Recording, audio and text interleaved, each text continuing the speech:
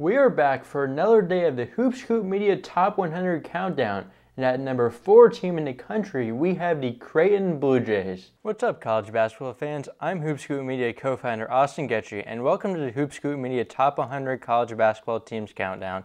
In this series, we'll be counting down our top 100 teams for next season and releasing a video every day until the college basketball season begins. If you enjoy this content, please subscribe to our YouTube channel and give our social medias a follow. Simple things like that help more college basketball fans like you enjoy our content. With that being said, enjoy the rest of the video and 99 other videos in this series. Under Greg McDermott's leadership, Creighton has been one of the best rising programs in the country. He led them in their transition from the Missouri Valley, and the past few years has really been seeing some success. He's typically known as an offensive coach, usually being one of the most efficient shooting teams in the country. However, the past few years, McDermott teams have also excelled on the defensive end of the ball. Each of the past 5 years, the Bluejays have improved in that category and are coming off of 2 straight years at being the best in the Big East during conference play. This year, McDermott has assembled a very solid team on both sides of the ball that has a chance to go back deep in March. The Bluejays do, however, lose some solid pieces from last year. They lost a few starters to the portal, and Ryan Nemhard committed to Gonzaga, and Arthur Kaluma, who committed to Kansas State, both who were big parts of their recent success. Sharif Mitchell, another rotation player, hit the portal and committed to Ohio. Despite losing a few starters, the Bluejays still bring back some very important pieces, none more important than big man Ryan Kalkbrenner. He was one of the best offensive players in the country, leading the nation in true shooting percentage. He also doubles as a high-level rim protector and anchor of Creighton's defense. Back in his 4th year with the program, Kalkbrenner is an All-American candidate and one of the best players in the country.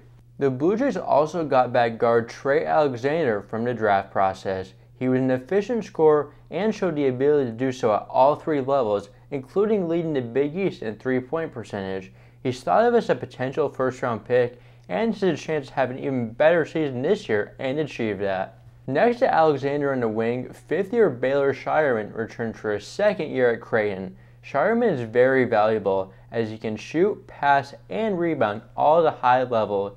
He could see even more offensive production this year and is another guy hoping to get some NBA buzz. To replace Nemhard at the point guard position, McDermott pulled in one of the best transfers in the portal in Utah State point guard Stephen Ashworth.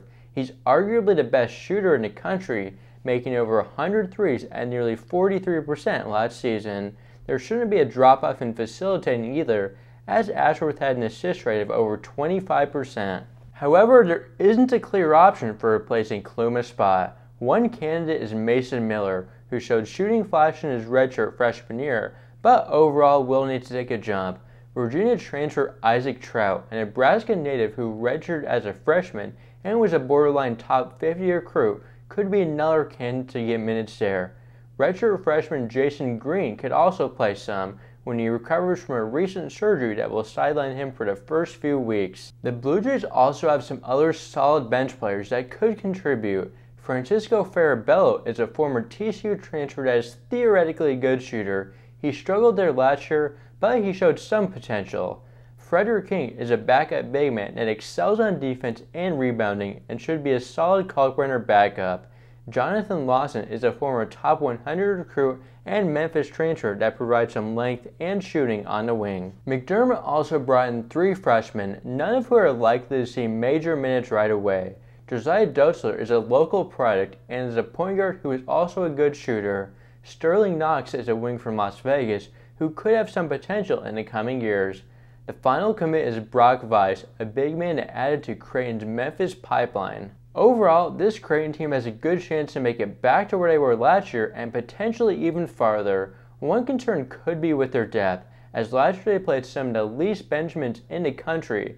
Their bench is a little improved, but if one of the starters goes down, especially Kalkbrenner, who was out last year for a period that led Creighton to lose 6 straight, they could be in trouble. As long as they stay healthy though, that won't be a problem.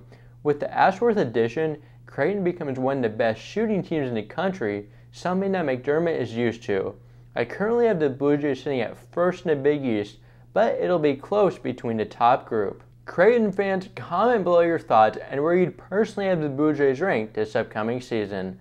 We will be back tomorrow for number 3 team in the country. Subscribe and turn on post notifications so you don't miss it.